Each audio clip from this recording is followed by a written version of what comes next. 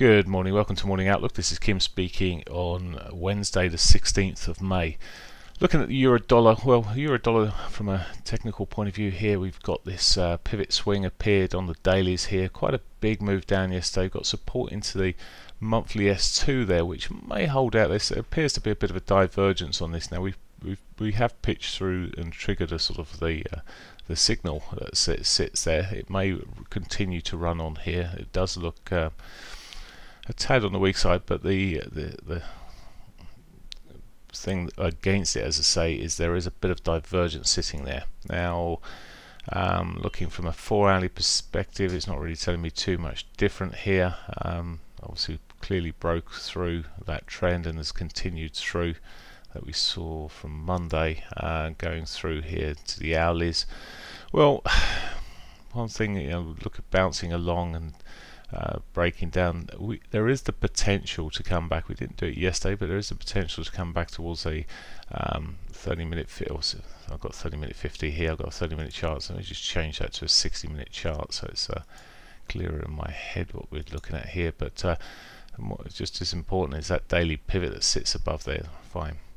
Okay, so I'm just looking at that the potential for it to pull towards that area. We'll see how we run through this early part of the morning. If it starts selling off, well, it may be quite a simple view. I will look at maybe joining any downside there, but just wary. It may get a bit of a bounce off this level, although it's not really done too well so far.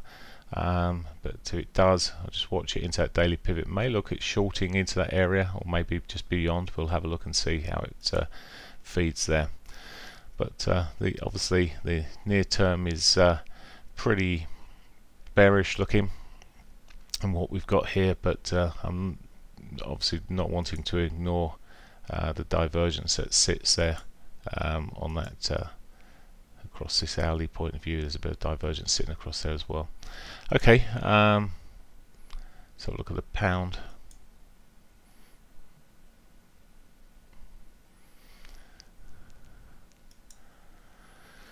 So pound wise, well, it still hasn't really moved out of this expanding wedge pattern. It's yesterday it pitched down a little bit. It is holding up amazingly. As I said, it's pivoting around its monthly S1 pivot and seems to be able to hold its own there. It's not really pitched off as much as one might have expected it to. The only thing is that when you come down to this 4-hourly chart, it looks relatively choppy. Come down to 60-minute. Now there are potential sell points. Just looking through the news today, there's nothing that is pound focused, but there are some dollar action maybe this afternoon that might give it a kicker, but it's not particularly clear. Already back to the daily pivot after the much stronger, and it held on to its gains yesterday a little bit more. It slid off through the Asian session there, but it's pulled back up and recovered somewhat better.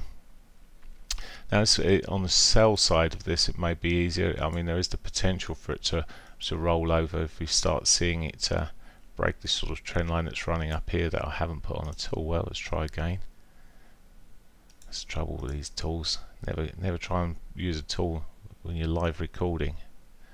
Okay, so if we start breaking down the area now, we may get a bit of pre-break, pre 8 o'clock, which I'll ignore and readjust the line accordingly. But if it starts breaking through there, well, maybe we have a couple of targets in terms of the mid area, and maybe the earlier lows there, but maybe the sort of mid area, and yesterday's body low there, and may effectively eventually that S1 potential. So we'll see how if it rolls to the upside. Well, it may run into some resistance sitting across that 50-200 area on this 60-minute time frame. Dollar yen, looking from a daily perspective, it managed to push on through that daily 200 yesterday. I keep on talking about it in the video updates, and it teases and it pulls back away from it. Eventually it's gone through it. So where to next? Well, we got the monthly R1 above, which is potential. Let's have a look at the 4-hourlies here. Nothing obvious. It got a bit overbought. It probably got pretty extreme on the RSI here.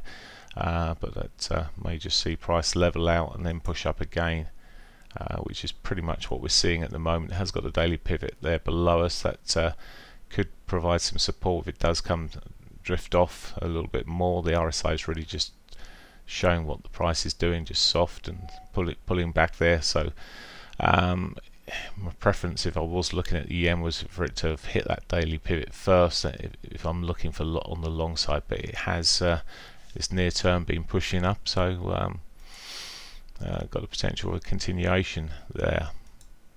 Aussie dollar,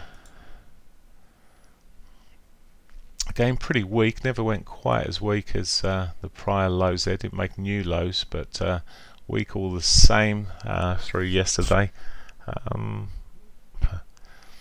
In fact,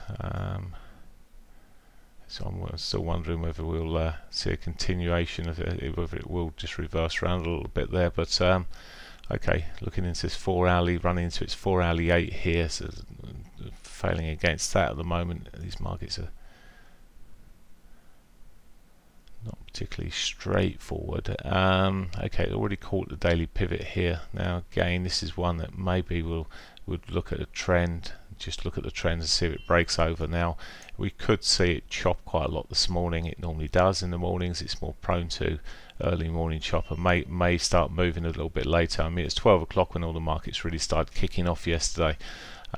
This may do similar, but I shall steer clear of that one for now.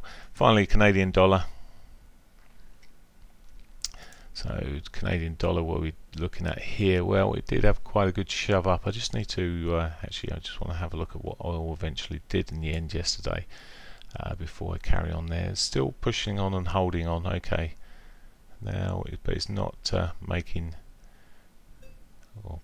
anything new in terms of highs. Let's go back to Canadian dollar if I can. Where are you gone? There we are. So Canadian dollar. So if we see the dollar strength coming through and continuing to push through, well, maybe that would continue up. At the moment, consolidation, nothing completely straightforward, and as is often at this sort of part of the day, it's just in this sort of chop mode. So again, I shall steer clear of it at the moment. I think if all the other markets soften, it's got the potential to soften. Would like to see oil coming off to help that upside, but it really steered up yesterday. So that's pretty much it from the technicals. From the fundamental point of view today, we've got the final CPI data coming out at 10 o'clock for the euro, which probably won't create hardly any volatility at all, because we've seen the individual countries already released. We may get a bit of a pitch around it, but Draghi speaking at 1 PM, nothing much to say because it's not a key speech or anything, so not worried about that. 1:30 has a bit of news coming out, not of significance there. US building permits, God knows why they have that set as red, because it's not that important at the moment. It's just not driving things. So and housing starts at 1:30. We may get we've got an FOMC speaker at 1:30 due to speak about the economic outlook at the Augusta Cotton Exchange. Okay, so that we may get a bit more volatility come from that FOMC speaker. I'm just looking to see a voting member. So he's a voting member, so he has a bit of clout. So there we are. That may create some volatility at that time. Thereafter, this afternoon, capacity utilisation, industrial production may get a little bit of movement from those now. They may start pitching in a little bit as the economy starts to progress. There will be more weighting maybe on those. Crude oil inventories may be later on for oil prices and the Canadian dollar. So that's at 3:30. Okay, that's it for me. Have a great day. Bye for now.